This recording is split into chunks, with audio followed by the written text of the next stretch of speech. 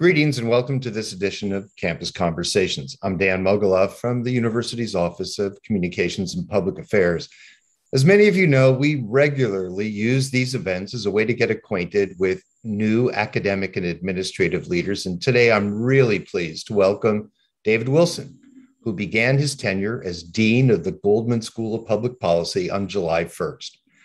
Prior to joining the Goldman School, Wilson was the Senior Associate Dean for the Social Sciences in the College of Arts and Sciences at the University of Delaware, and a full professor in the Department of Political Science and International Relations, with a joint appointment in the Department of Psychological and Brain Sciences. That's an interesting blend of academic disciplines we'll be talking more about as we go along today. David's own widely published and cited research examines how individuals formulate their political preferences about race and justice, and how social cognition shapes broader survey response behaviors. He's the co-author of the forthcoming book, Racial Resentment in the Political Mind. David is also a military veteran with 19 years of service in the U.S. Army Reserves, including combat tours for Operations Desert Storm and Iraqi Freedom. As always, we welcome any and all questions you may have for our guest today. Just post them to our Facebook live streaming site as we go along, and we'll do our best to answer them. David, welcome to Campus Conversations. Thank you, Dan. That was pretty impressive. Yeah, you should know. So tell me something. I'm always interested. Why Berkeley? Why Goldman? What brought you here? What got you interested when either you got that recruiting call or saw a posting wherever it was? Excellent way to start. Grew up on the East Coast. Been there most of my life. California is this mysterious place. We had visited on various trips to the national parks, but we had never really engaged the idea of the state and its kind of history and its this kind of California spirit that I read about in the strategic plan. And I was impressed by the legacy, the sense of pride that the university has in excellence, the public mission that is beyond just kind of being a public university, but actually trying to do good on behalf of the public and be accountable to the public as well. So I was impressed by how the public mission really emphasizes service and contribution to something bigger than yourself. And the University of Delaware is a private university, and some other affiliations I've been with were private entities. And it kind of changed the way I thought about what I wanted to do in my academic career. And so I looked at Berkeley very seriously. And when I looked at the Goldman School, I saw an interdisciplinary faculty focused on excellence. Its reputation, just like the Berkeley reputation, preceded it. So I knew it was excellent. I knew it had high standards. I knew it had really smart faculty and really mature and outstanding students. And I wanted to be more connected with an area where we could have impact. And so the value of a professional public policy school is that we can really take our scholarly work, apply it to things in a real way, and talk about the real world implications and bring things closer to change, if you know what I'm saying. I got that. We're going to get into a lot more about Goldman and policy in your areas of research, but you mentioned this is also a chance to get to know you. So did you come with family? What's your setup away from work? Yeah, here's my story. I got in a Subaru with my wife and my cat and drove 5 days across the United States, the great United States. I mentioned there was a cat involved. And we landed in Berkeley in early June. And we enjoyed the ride together and got really close. We're all still together. Everyone's still happy. But we landed here in June, and we've been located in Berkeley, and we're really happy with the move. Do you have any school-age kids? What's your children? I have my son is 23 years old. He's 6'5", way smarter than I am, and he works at a startup in San Francisco. And my wife is also way smarter than I am, and she works for the university. And we met in graduate school at Michigan State University, and she's, again, the brains behind our operation. Wait, so are you telling us we hired the wrong Wilson? Perhaps. I should plead the fifth, I guess. I don't know. No, you got two good smart scholars who know the academic world and know how to understand excellence. Yeah, so I'm always curious, and I tend to ask this question a lot of folks who are new. So you've been at Berkeley since July 1, right? Yeah. Yeah. So what surprised you, and what have your initial impressions of the campus? We've got this big, huge reputation that has different shapes and forms depending on people's disciplines and geography and probably politics. So what's it been like? Yeah, it's I don't want to say the word shock, but it's been a lot of surprises on a daily basis. And it's because when you're on the East Coast, if you've ever made the migration, you don't really pay attention much to California. And if you're in California, you don't pay much attention to the East Coast. So you don't think about the day-to-day things that happen in California. You may think about the big things like an earthquake or natural disaster, but you don't think about the planning that you have to prepare for the natural disaster, or the politics of it, or how there's a culture of, here's what we do or here's what we don't do. And that climate, environment, the homelessness situation, the housing cost, the cost of everything, the urbanness of the Berkeley area is it's kind of European almost. It's not urban like East Coast urban, and having Oakland right here and San Francisco be close, but be across the bay. It's just different. The weather is different. It rained last night. It rained yesterday afternoon. And I was staring out the window. Like, oh, that's just so wonderful. And so that's the third time I think since I've been here that it's rained. So you're constantly experiencing new things on a regular basis, and you're engaging with really smart people who are thinking about the world differently. And I mean, from the person that's unsheltered that I meet at the coffee shop to the Nobel Prize winners who are on campus now, you're really getting exposed to a new world. And for people who are familiar with Berkeley and have been here for a long time, you kind of maybe take it for granted. But to us new folks, it's like a whole eye-opening experience about what's possible, and the history and everything is just so rich. So. And what's on your agenda for the school? I mean, you're coming in after a dean who had a long and distinguished tenure. School's in great shape, one of the believed and perceived to be, and is one of the finest schools of its type in the entire country. Have you come to just make sure you keep on keeping on, or do you have sort of ambitious goals for evolution and change? Where are you headed? Yeah, it's a good question. I first, Henry Brady is an outstanding scholar and was an outstanding dean for the school. And he's been nothing but kind of a stalwart in really helping us and helping the school to be successful, and helping me to be successful as a new and incoming dean. Also, our staff is excellent and really play a role in helping me to understand the school and understand what our priorities are. And then our faculty and students have just been the most welcoming group of university citizens that I've ever encountered. And everyone, I think, is understanding that this is a period of transformation and an opportunity for change. And the things that I'm thinking about are not changes that are big things, but thinking more about focusing in on how everything we do can be transformational. We're a #1 school of public policy analysis, and we've been there for a while. We have an outstanding reputation. That gives us a little bit of leeway to experiment and try some new things. And so we are enhancing, and we are expanding and elevating our horizons more so than changing them, so to speak. So we'll be experimenting with how we do our scholarship, how we organize ourselves, how we create an infrastructure that allows us to be really outstanding. We'll be innovating with our degree programs, making sure that we are trying new things out in the classroom and outside of the classroom to enhance learning, so that the experience is transformational, not just in terms of academics, but also in terms of culture. We'll be investing in student life, making sure that students, when they leave here, they have a source of pride to go along with the degree that they've earned.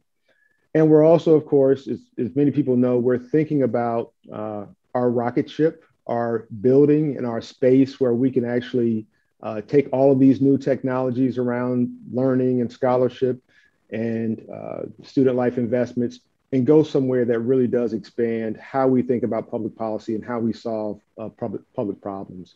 So we're laser focused on the future and being a school of public policy that realizes what the Goldman difference is, that really articulates the values of innovation, diversity, our public mission, being transparent, being transformational, and again, embracing that California spirit that nothing is too big of a problem for us to solve.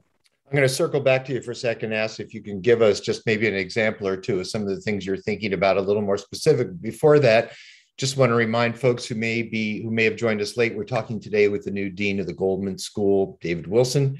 As always, we welcome your questions. And if you do have questions for David as we go along, just post them to our Facebook live streaming site and we'll do our best to get to them. So let's go back and let me pick up where you were on the broad level. Sounds really exciting. Can you give us without letting too many cats out of the bag, some of the things you're thinking about that would count as new, either in an evolutionary or a transitional sense? Yeah. So as a cat person, I'll let a few cats out of the bag. One thing we've been thinking about is we have 9 or 10 research centers. And of course, we have a lot of ideas that come to the Goldman School. And one way that we can better work together and collaborate across research centers is to organize ourselves in terms of an institute for public policy research and analysis, one that has a leadership and support structure that allows faculty to be experts at their fields and at the research work, but has a support staff necessary to help do all of the kind of grunt work, so to speak, organizing of HR, helping with pre-award and post-award, dealing with facilities and equipment and spacing needs.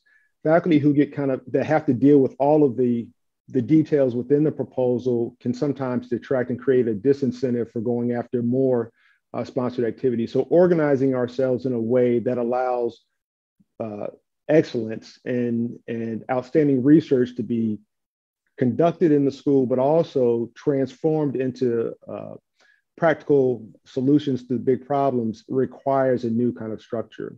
A second thing we're thinking about is how to expand our footprint in different areas. Right now, Goldman is primarily located in Berkeley. We should be thinking about how to have impact in Sacramento. We should be thinking about how to have impact in DC.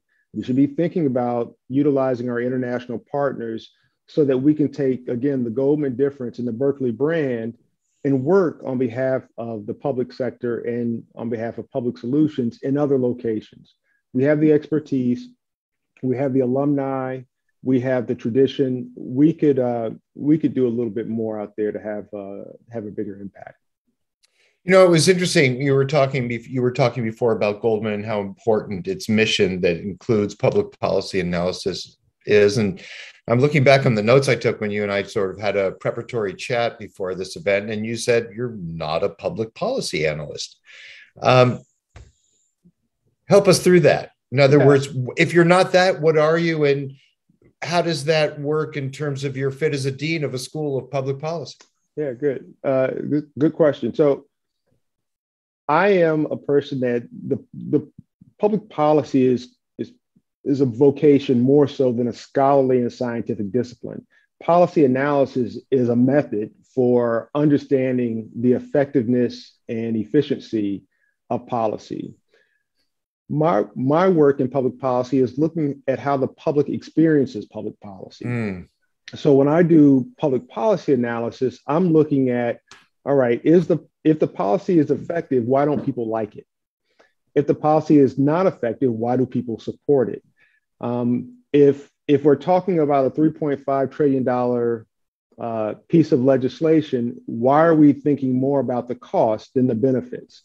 So as a policy scholar, my work centers on how the public understands public policy. And so that public voice speaks back to the policy process and helps to define what the problems actually are, what are acceptable or feasible solutions, what are the best mechanisms for implementing public policy and the like. So I'm more on the behavioral side or the policy feedback and in many ways implementation side. There are many traditions in the public policy world. There's public management, there's organization theory, there's public administration, there's public affairs and public policy and policy analysis. And so there are a lot of different methods, and my work isn't traditionally in that scope of public policy. but I do look at the impacts of policy, and I do try to understand its value. As a dean, where that comes in is it helps me to be a constant student of what our faculty are doing and what our students are interested in. As a senior associate dean in the College of Arts and Sciences, we had 26 departments. And when I would have to speak to each of those departments, it required them to explain to me what was important about their discipline, what was consequential about the research they were doing, and how to best support them. And as a dean, you want to kind of have an open lens. You don't always want to come with kind of a set mindset on how discipline should proceed. And that helps you innovate a little bit more. So my eyes and ears are both wide open as being a dean of public policy. I do have a master's of public administration, so I know the discipline. I've experienced this in the classroom and a little bit in work. But what I really want to do is find the best ways to ensure our faculty in our school are thinking about policy in a way that's moving as fast as the world is moving. In many ways, higher education tends to kind of follow or lag what's happening in the real world. And we have an opportunity right now to kind of catch up and prepare for the future. Boy, we only have an hour. Every answer of yours makes me think of about 7,000 more questions. And as did this last one, both personal and professional. I'm curious about your background. In other words, was something about the way you came up or your family? Is there a connection there to what your academic interests and pursuits are all about? Yeah, I tell this story quite a bit. So I grew up in a split home. My mother and father divorced at an early age. My father was a immigrant from Panama, family located in Roxbury, Dorchester, Boston, Massachusetts. And my mother's family was from Nashville, where we tend to draw out our R's and talk a little bit longer, use y'all quite a bit. And so no matter where we would spend our time, my sister and I, if I was in the Northeast, I talked funny because I still had that Southern drawl. When I was in the South, I tend to talk a little fast sometimes and get all twitchy when I talk. That was my Northeast side. And people would pick on us a little bit. People would say we're different and we're odd. And really early in my life, I started thinking about how you treat people, how people treat one another, maltreatment, good, bad, et cetera. And that colored my research and my interest throughout undergrad, graduate school, professional work, and then academia. And so my work centers on justice. It centers on how we think about people getting what they deserve or not. And that includes a handshake or a greeting or holding back certain benefits that connect with a policy, or not allowing people to be members of certain communities. How we treat one another really determines how we think about what government does and the direction in which our country is going. So I've kind of got this lineage of justice and behavior, and my main tool of understanding the world is survey research. So I worked at the Gallup polling organization and helped the country and public agencies understand what the public is thinking about the direction of the country and the policies that are being implemented on a daily basis. So my background is broad. You mentioned the military before, and that has a little bit of the how we treat one another thing as well. But that those early years shaped my research and my interest. So, I mean, I have to ask, I'm curious. It's not you, it's, I don't want to say usual, but it stands out that you spent 19 years in the military and at the same time have had this incredible academic career. I mean, the list of your publications is page, for those who haven't seen it, page after page after page, incredible accomplishments, landed here as a dean. How do you sort of connect those two parts of your life? What led you to military service, and how did it influence your subsequent choices? Yeah, it's a good question. I joined the military when I was my fall of my senior year in high school. Wow. I was an athlete and I got an injury and I panicked. And there were these commercials on TV that said, if you join the Army, they'll pay for your college. And that was the first time, I kind of fell into something I should have been paying more attention to. I didn't read the fine print on a lot of that stuff at the time. But I joined, and they said, hey, just go 1 weekend a month, and everything will be fine, and you'll do great things, and you'll travel the world. That's not how it works, but that's what I did. And 3 years later, when I was a sophomore, I think a sophomore in college, Desert Storm kicks off. And all of a sudden, my world is transformed because I'm being mobilized to go to war. And I'm like, oh my, I'd only seen movies about this thing. Even though you go through basic training, you get trained, it's not real until you have to really, do it. For most people in the military, it doesn't become real until you're activated. So that shaped one experience. And then later on, I never got out of the military. I enjoyed the process of understanding how the military worked, building the camaraderie around fellow soldiers, and in the training and the learning, all the traveling, all the things I got to do eventually. And then in 2001, 9/11 happens and I'm deployed again. And that really transformed my life. So Operation Iraqi Freedom, I spent 15 months away from my family and really had to reflect on, and of course, a lot of time in the combat zone, understanding with a different lens about how we treat one another and how we regulate that treatment in our own minds and through policy.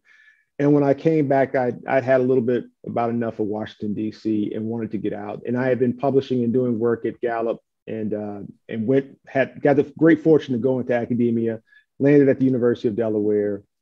A few years later, got an opportunity to do administrative work. And so here I am. Wow. What an interesting story. What a great journey. You mentioned you wanted to get out of DC, and I was listening to you before and talk about really a set of inspiring goals and belief in the importance of the mission of the school. But then I'm trying to reconcile this, a lot of what the work that your students are doing and the careers that they're going to go on to have are going to find expression in legislation and government action. And at the moment, speaking of Washington, government seems entirely broken. In terms of being able to put points on the board, being able to progress with legislation that's important to one party, a complete freeze. So how do you keep students sort of with their chin up and feeling that it is possible to implement and affect change and reform and make the world a better place through public policy? Because it seems at times so futile when you look at the news coming out of the Capitol. Yeah. I developed these kind of, I don't know if they're proverbs, but when I was in the military and some of the toughest times where it didn't seem like anything was changing in the world, I said, one, everything happens for a reason. You can't always control what that is. Two, it's all relative. It could always be worse. Three, if you somewhat set your expectations low, you'll likely always make a profit. And then four, always have a backup plan. If A doesn't work, make sure you got B ready to go. And how I talk to students about politics and government is that serving the public is one of the hardest things that one could do. And if you're looking for a challenge, public service is it. No one will, well, I shouldn't say no one, I'll speak in absolutes, but you'll get very little appreciation. You won't make a ton of money, but you'll be able to impact people in a way that you can actually see. And so when we think about public policy, which is how government solves public problems, but government doesn't often do it alone. It does it with the nonprofit sector. It does it with the private sector. It does it with other international actors. It does it with volunteerism and all kinds of other things. But it has all kinds of mechanisms from tax and spend to educating the public to actually doing research. The reason why universities exist is in part is because the government knows we need really smart people to help them understand what's going on in the world. The science, the social science, the humanities, the arts, all the traditions included. So it seems like government is not working, but government is working. It's our democracy. We, the people, comprise the government. What we have to do is constantly remind ourselves that there is a process for change. And if we become experts in that process, we can actually realize change. If we move forward thinking that we can disrupt the process in many ways, it sometimes puts more barriers in the middle of change, but it is possible. We don't see as much of it because the story is more salacious if it's negative. If a plane crashes, the story is 50 people died, not 50 people survived, because this is where political psychology comes in. We have a negativity bias. It tends to capture our attention more than the status quo does. So we're constantly reminding students that change is possible, that our commitment is to community and the public service, and that we should be thinking about everything we do with a spirit of shared success, that we rise and fall together, and that our democracy is only as meaningful as our commitment to it. So that's how we keep our students and our faculty and hopefully the public engaged. So I want to talk to you about, we're going to circle around to it, just about what's happening in the country in terms of polarization and sort of the era of the conflicting narratives and all the rest. But on a first step down that path, talk to us a little bit about this blend of your academic interests, that you also had a joint appointment at your last school to the Department of Psychology and Brain Sciences.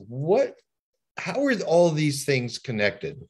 What does brain science bring to public policy and politics and all of your interests? How are they all connected? First thing I'll say is, higher education and departments come up with these names, and sometimes they don't reflect what they really do. So I was in the Department of Political Science and International Relations. I didn't do any international relations. And I was in the Department of Psychological and Brain Sciences. I didn't do any brain sciences. I did psychological sciences. So I was a political psychologist. I still am a political psychologist.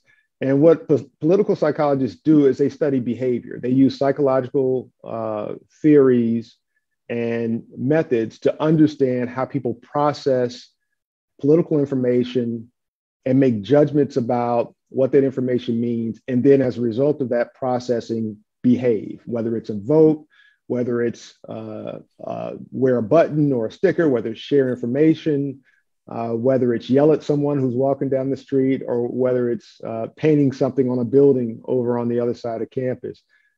We are motivated by certain things. And the job of the political psychologist is to understand those motivations, including supporting policies or practices, many of which exist here at the University of California, Berkeley. Our shared governance approach is all about this idea of democratic input and why that's valuable. It creates something in the minds of those who are acting in the sphere. And so hopefully it creates trust, it creates some level of commitment, it creates some sense of community. But to people who are on the outside, it may be intolerant, it may be seen as something that is not welcoming or overly rigorous. And so the political psychologist helps people to understand how the mind is connecting to what's actually happening in society. And in politics, to the political psychologist, is not just government. It's literally, if there are 12 people in a room, how do they decide what movie they're going to go watch? Is it the strongest person that gets to pick? Do they vote on it? Is it a majority? Is it supermajority? Is it secret ballot? Is it public ballot? Rock, paper, scissors. What is it? The political scientist looks at the rules and organizations. The psychological side looks at how people accept or don't accept what's been decided. And the political psychologist will always have a job. Fascinating. We got a couple of questions coming in. I'm going to get to them in just a second. Just remind anybody who may have joined us late that we are, as always, taking questions from the audience today. If you do have questions for David Wilson, the new dean of the Goldman School of Public Policy, just post them to our Facebook live streaming site, and we'll do our best to get to them. One more question before I go to those that just came in. I think we're all experiencing, no matter what our politics are, this difficulty of how to engage with people we disagree with in this era of polarization. How do we engage with people who have entirely different narratives, whether it's around climate change or around vaccine? And I'm wondering, given that you're there at that nexus of policy and opinion formation and perspectives, what do you do? What advice do you have in this day and age? Should we just not talk politics with people we disagree with? Or what's happening, and how do we continue to work and sort of exist with those we disagree strongly with? Yeah, it's a good question. The thing that doesn't work is trying to change people's minds. Wow. So if you enter into a conversation hoping to change someone, you're already operating at a deficit. What I try and tell people that's useful is to readjust your expectations about what a win is in any kind of policy discussion or policy debate. A win is, in my view, helping someone else, helping their idea get better, right? And sometimes it's dissonance in action. It is very uncomfortable to let somebody else somebody else's idea become more prominent than yours. Being the bigger person in any kind of discussion should be our aspiration, even if it doesn't feel very good, right? And so if you want to have conversations about politics, in other words, it's not agreeable politics, it's mostly the disagreeable stuff. Go to the table prepared to let someone else's point have merit. Try and see that merit, try and see the value in how they're thinking about it, and just let that be the end of it. You don't have to change them. You don't have to win. You don't have to walk away with a victory. It's hard to do, but that's what the research suggests you should do. The other piece that's important is that we start thinking about how to design a curriculum. I think we really want to do some of that at Goldman around active learning, active listening, perspective taking, empathy, communication, persuasion, and among other things, just learning how to breathe. These may seem like very soft skills that have no relevance to any vocational area, but they will help you when you start having conversations about what's important to you when somebody else may not see it. And that's whether it's going to see the movie that you don't want to see, or whether it's a policy that may actually make your life more difficult. Being able to have those skills that allow you to be an active listener and a change maker in the truest sense. I hope Rich Lyons is somewhere out there. I think that is the way we can really understand what's powerful about Berkeley, is that here you get exposed to life. I mean, it confronts you head on. You can't walk down any street anywhere around Berkeley and not see life happening. So instead of taking a position on it, embrace it, continue to learn about it, and share it. But don't expect to change people because you're up against a molehill. They'll be thinking the same thing you're thinking, and you're not going to change either. So why set that as your expectation? Fascinating. Let me go to a couple of questions that have come in. The first question is somebody has posed is, how big is the impact of public policy? And my guess is what they're getting at here is this just sort of an academic endeavor, the whole public policy thing, or are there real world consequences that you can draw a line from what's happening at graduate schools of public policy to what's going on in the real world? Yeah, I'll return to what public policy is. It is how the public sector seeks to solve public problems.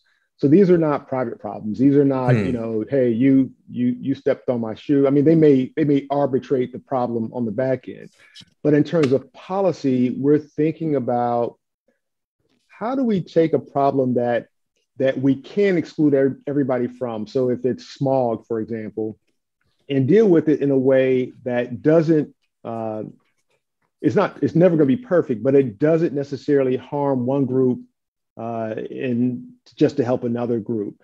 That's a hard thing to do. And so public policy is always about finding that middle ground, selecting those alternatives or those choices that have costs and benefits. Nothing is cost-free, nothing is benefit-free or benefit perfect. And so the public policy schools give you those skills to balance things out, to really understand what should be the criteria. What do we expect the policy to do? How do we define the problem itself? What are we trying to accomplish, and how do we know it's there on the back end? When is it time to do something different or change course? How do we know that the right citizens or non-citizens are benefiting from the policy in the way that we planned? That's what the policy analyst does. Policy is not designed to be a perfect solution. It's designed to help solve a problem, not perfectly, but solve a problem and give people options, give the public options. And again, we don't seek to try and solve private issues, but the bigger public issues. And for example, who's a citizen? Big public issue. Who should be able to buy housing in certain areas? And if they can't, how do you open that door so that people aren't living in their cars or in campers? If we have a water crisis, how do we communicate to people that we need to kind of tamper down our water usage and make it easy for everyone to have access to good water, low cost good water, or free water in some cases? So public policy schools aren't just going through an academic exercise. They're actually looking at public problems and helping people to understand the market's not solving them. Government's going to have to step in. Solution's not going to be perfect, but it's going to be an evolutionary process of trying to get closer to what really does work. So I'm curious, nearly every public policy issue you raised just now and in previous answers, nearly every single issue is politicized. So how do you keep politics out of the classroom, or do you? Are professors expected to be blatantly political in terms of their opinions about what the role of government should be? Are they market oriented? Everything now is tainted with some sort of political color, one or the other. How do you deal with that in the school and in the curriculum and in your hiring of faculty? That's a good question. Wow. You cannot have policy without politics. Politics, in a very basic definition, is any decision about who gets what and how. And if someone's getting something, someone else is going to be judging whether or not they're deserving of what they've gotten. So this is again the political psychologist piece. And they'll make a judgment about what should happen if they're undeserving, just as they make a judgment about what should happen if they are deserving. And then they have reactions to that. So politics, you can't disentangle politics from thinking about policy. You can do your best to think about policy analysis as apolitical. So just as the scientist seeks to have a scientific methodology for understanding a bigger research question or a bigger issue, and shies away typically from the normative debates, is it good or bad, as opposed to, is it doing what it's supposed to do or not? How do we measure the outcomes and measure the inputs and see if they're aligned the right way? So the policy analyst is primarily, in theory, supposed to be focused on the costs and benefits of the policy, the outcomes, the ways in which people experience it, whether the problem is defined the right way, whether the story is being told in a way that gets the public to support the policy and therefore support the democratic process. And that requires a lot of skill to try and not bring your politics in there. And we do our best to try and say they should be disentangled when you're analyzing the policy, but when you're thinking about it, the politics, you can't help but let them come in. Great answer. I got a lot of food for thought there. Right. I'm going to turn to another question that came in from the audience, who asks, how do you distinguish being aware of public opinion about a particular policy from pandering to public fads? And I guess this gets to that whole relationship between opinion and politics. Do you follow it? Do you lead it? And how do you distinguish between the two? Yeah. Years ago, when we decided we need that people were important in governing, we had to come up with a methodology or a way of getting the people's voice.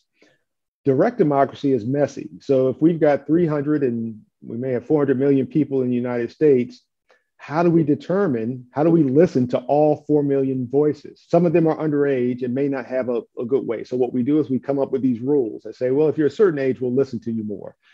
And some will listen to you less. We then have to come up with a way to make sure that voice is representative of everyone and do it in a way that's scientific. So public opinion in the scholarly sense has a scientific method behind it, a method that's not just about polling, but a method of random sampling and statistical estimation based on data collection and other things. So public opinion is supposed to be information about what the public's will is, and it's always a snapshot in history. It's never predictive of the future, even though many people like to use polls to try and predict who's going to win an election or how the public will respond to something in the future. That's not what polls and public opinion surveys were designed for. So you use public opinion information to inform how you think about things. You shouldn't always use it as a reason to decide. It should be a part of the equation for decision making, but it shouldn't be wholly the only criteria for decision making. And that's because, as we know, once people know they're being studied, they change their behavior. Once you have opinion and an ad comes out, it changes people's perspectives and they may come up with different opinions the next day. Again, the political psychologist's currency is that we understand that random error happens and that people will change their behavior in systematic ways under different informational conditions. And we have tools that help us take that into consideration.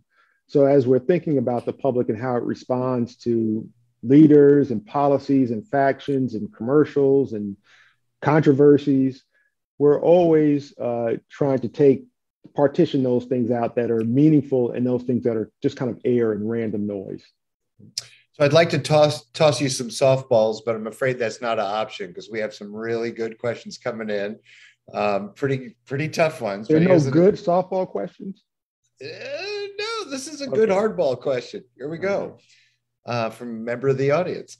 Incrementalism, where we have an inherited status quo and are only able to make changes on the margins, has been a dominant school of thought in public policy for the last few decades. How do you think public policy will evolve either past this idea of incrementalism or within this idea of incrementalism? I guess my main question is, the person writes, what's the cutting edge of how we think about public policy right now? Yeah, certainly there is a policy faculty member or scholar somewhere that either looked that up or just is in the school. Somebody threw you a fastball under the chin there. Look, I look at the tax code that the Trump administration passed. That didn't seem like incrementalism to me. I sometimes look at War Powers Act and the actions that come about. That doesn't seem like incrementalism to me. I think about some elements of voter ID laws and how we think about citizenship and how we look at our border. Doesn't look like incrementalism to me. So how we think about policy is it goes through ebb and flows, I think, or it should go through ebb and flows. How we analyze policy has a set of tools that we use to understand whether it's good or bad.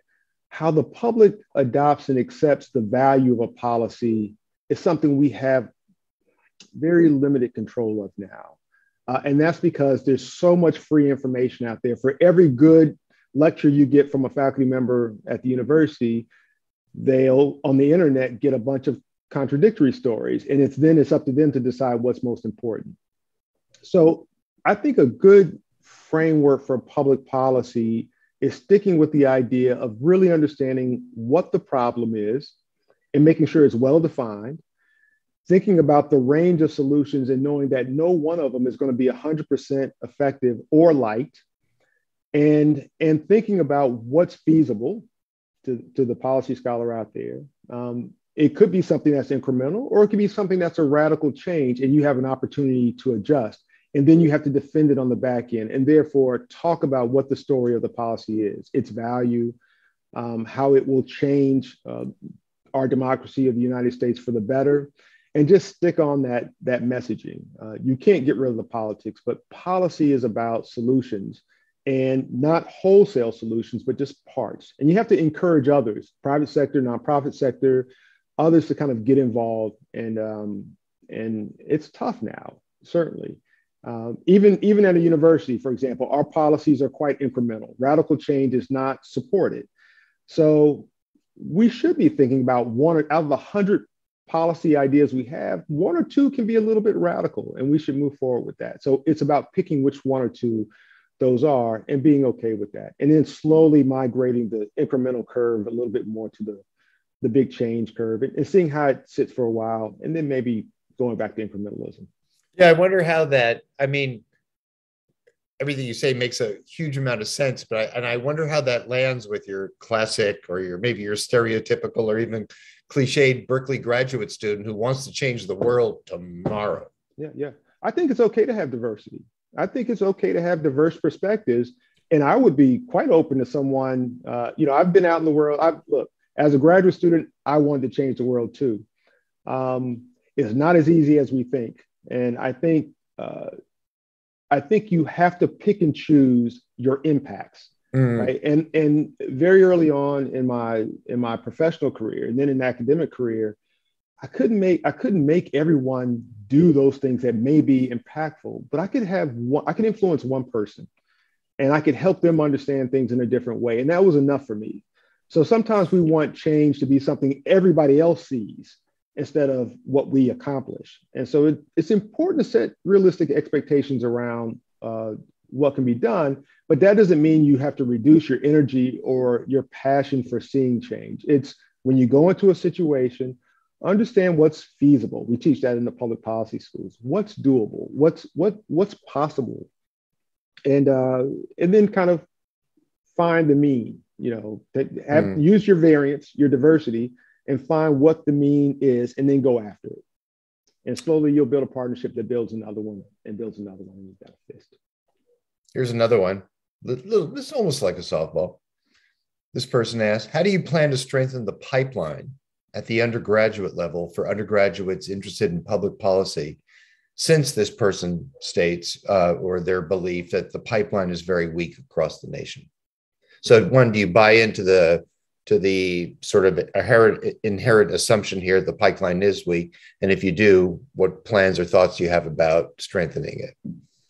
It's an interesting thing. I don't know that I agree that there's a weak pipeline into public policy. And I'm not sure if it was degree programs or the field of public policy in general. They were talking undergraduate here. Undergraduate, the pipeline into our undergraduate minor. No, it's like, I guess the pipeline, it seems to be at the undergraduate level. In other words, that where for undergraduates interested in public policy, person asking questions suggests that pipeline starting at the undergraduate level is weak and difficult.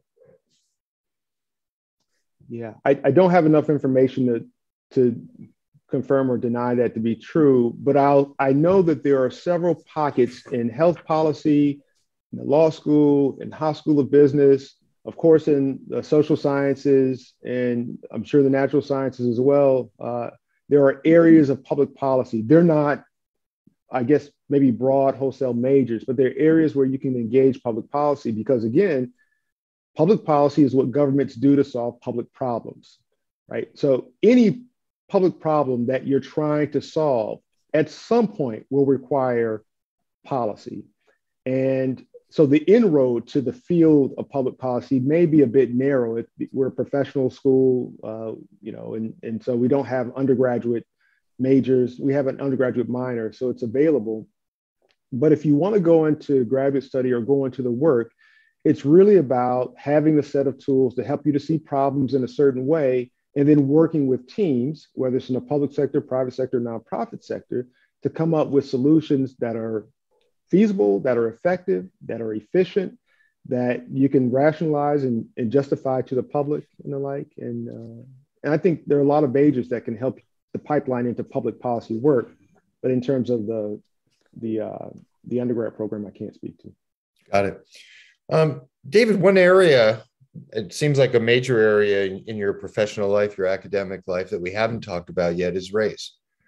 The book that you have coming out is called Racial Resentment in the Political Mind. Tell us a little bit about what that book is about and what drove you to write it.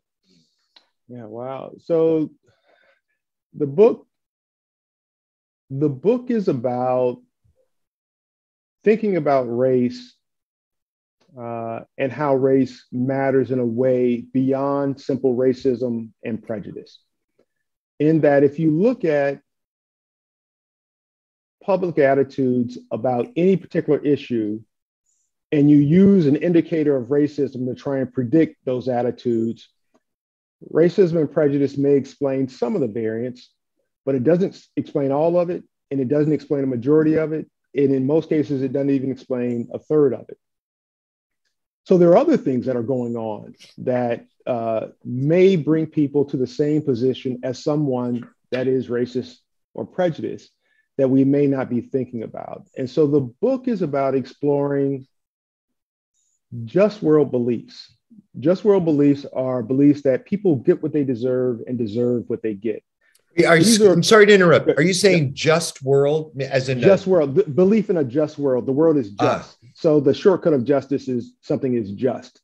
So belief in a just world is the belief that, again, the world doesn't necessarily need to change. The things that we experience, they work for us. Yeah, there may be bad actors and bad people out there, but our world is fine. And it doesn't mean that we all agree on that world. It just means my system is fine. So you think about religion, for example.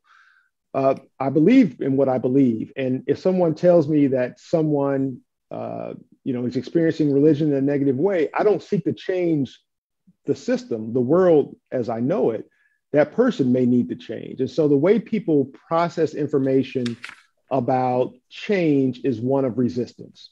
And some of that stems to our notion that our current ways of doing things are just. They're the right way of doing things. And if someone is impinging on that right way of doing things, I should react with some level of defensiveness because it's unjust that I have to change to accommodate it. So in the area of race relations, that means if we're thinking about policies that help bring about racial equality, they may involve me having to kind of not get as much benefit out of something as someone else, a racial minority, for example. I don't know that that's fair. I'm not going to be opposed to it, but I'm not going to be supportive of it either. And so it's very human for people to resist change. And therefore, if you have inequality and you're seeking to bring about equality, people can't just stay high in the world and people stay low and then there be equality. Some way they have to come down and another group has to come up. That's the only way to get equality. And so the book is about how that occurs in people's minds, what's acceptable, what they can tolerate, how they think about issues through justice and not just through racism and prejudice. And it gives us a way to look at the political mind as how we are distributing values and benefits and rewards in society. And that's the political mind. And then how we resent when those things are doled out to people who don't deserve them. And then how race colors that resentment. So it makes me wonder and want to ask you from an analytical, not necessarily a political point of view, what your take is on a lot of commentators who've talked about the extent to which racial fears were really behind sort of a key factor in President Trump's election. The fear of loss of place and of status and of a changing world and moving towards more diversity. Is that something that rings true for you from your perspective and from your studies? What's your take on all that? Yeah, it sounds like you've read at least half the book so far. That's absolutely right. I mean, it's not something that's so far-fetched, right? That if we looked at any other subject except for beyond race, it would just make perfect sense to us. That if we had to all of a sudden change how we do things at the University of California, Berkeley, people would see that as kind of a threat to our traditions, our statuses, our state of excellence. If we start experimenting with things and we take away, it was pretty tough, take away the SAT or take away the GRE or stop grading or start allowing people to take courses that allow them that are flipped and don't use the Socratic method.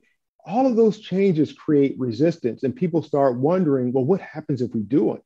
What happens if we change? And so if you take it back to race, it's the same exact thing. It's not just that people hate or dislike racial minorities. It's that there is a belief that our culture, our traditions will change if we have to give up our current way of life, our current way of merit, our current way of thinking about what's right and what should be privileged or prioritized. So, it's not such a far-fetched idea. It's rarely thought of as a way to think about racial attitudes, is that people think that having to accommodate minorities today is unfair because I've done nothing to harm them. If they're unequal, they should work harder, or maybe they should do the things I do. But I'm not willing to change the system to make the world a better place. That is a collective action problem. That is a political sciencey and political behavior problem. It's how we filter information about the world and then how we feel about things like change and new policies and equality. I'm wondering if one of the motivations for writing the book was a sense on your part that the salience and urgency of racial issues has never been higher in this country. What really was my motivating factor, it started way back in graduate school actually, was that political science had a particular way, and social sciences had a particular way of thinking about and measuring racial prejudice. And when I looked at the measure or the indicator, I didn't see much racial prejudice in it. And I didn't see much racism in it. And that got me thinking about what is it? What's behind this? In other words, what is the fear that people have that leads to racism? In other words, if you let somebody who's really different have the same status as you, What's the problem? What's behind that? Well, one thing, it's there's got to be some injustice to it, right? There's got to be something that creates resistance and anger about it, because racists get pretty upset about things like racial equality or racial integration, at least. And then there's got to be a moral component to it. And so resentment is an ideal emotion or an ideal sentiment because it's a reaction to some kind of undeserved outcome. And so when I talk about just world beliefs, that is kind of the motivating force.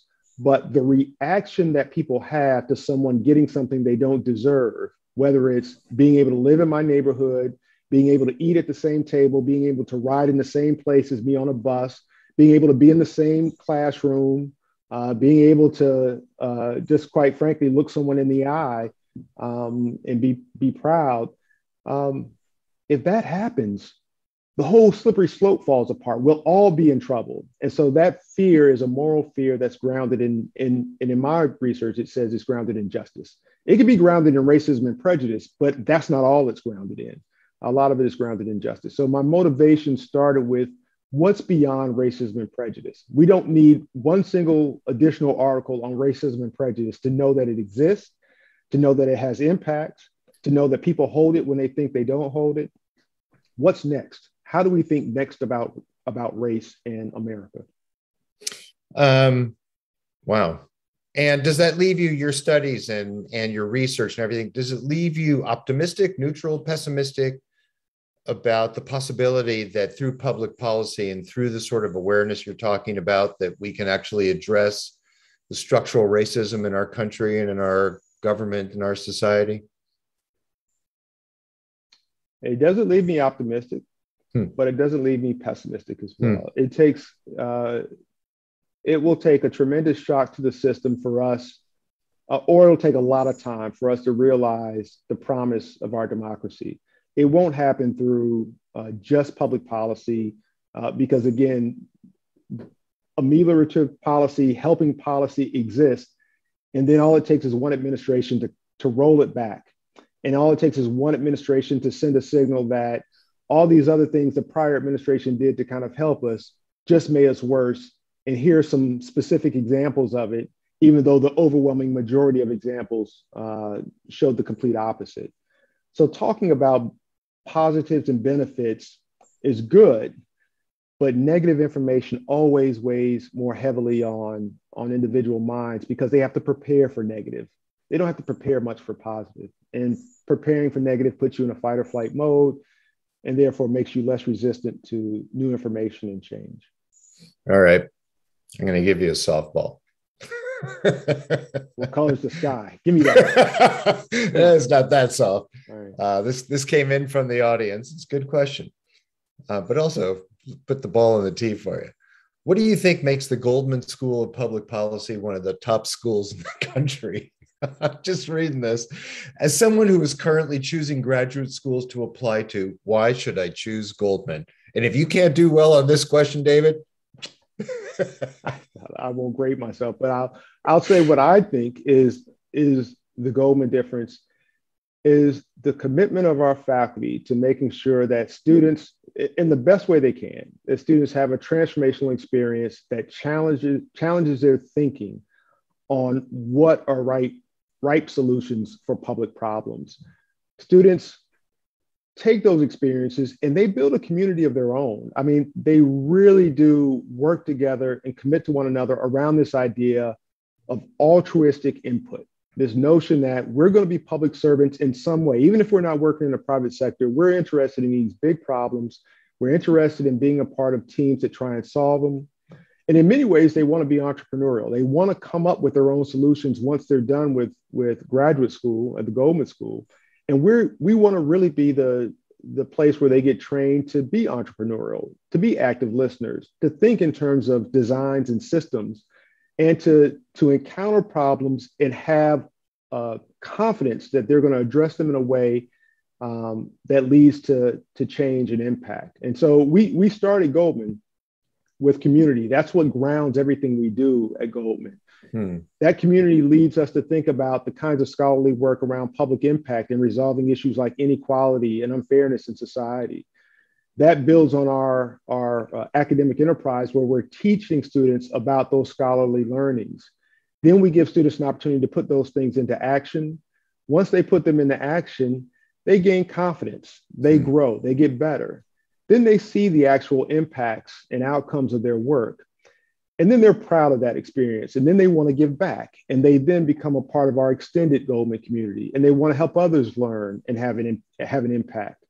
And so Goldman has a very specific model for training students to be outstanding policy analysts and policy researchers. And we've now just brought on a new master's degree program, a master's of development practice, that thinks about these things even outside the boundaries of the US, that there are these global challenges in a world that need thinking that is not just US domestic thinking. And that's not to say that that's all we do, but we now have a broader framework for thinking about how to articulate that into a degree program, and then blending our host of degrees to give students that transformational experience we think is important. So I hope that's enough of a pitch to get the student to think about the Goldman School. If not, we have a lot of fun activities that have food. Oh my, well, David, really, this has been a fascinating conversation. Want to thank you for your time and welcome you to the campus community. We hope we can have you back here on Campus Conversations at some point. Thanks, Dan. It's been great. Go Bears. Yeah, go Bears. And thanks to all of you for joining us, and look forward to seeing you next time for the next episode of Campus Conversations. Stay safe and be well.